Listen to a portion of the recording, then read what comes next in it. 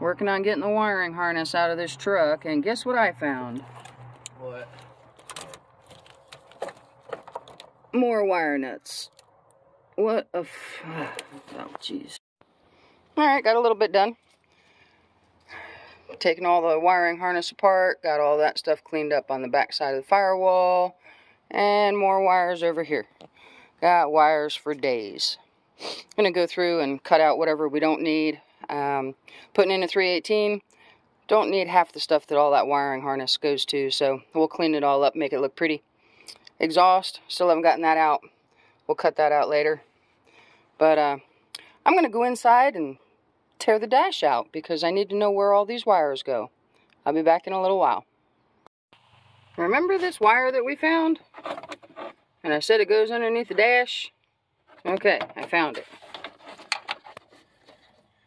It's actually tied in to the light on the cigarette lighter. Or, I'm sorry, on the ashtray. No clue. But here's another one for you. Pull the stereo out. And, you know, standard wires back here. What is that? It's just taped to the side of the radio. More fun stuff. It keeps getting better.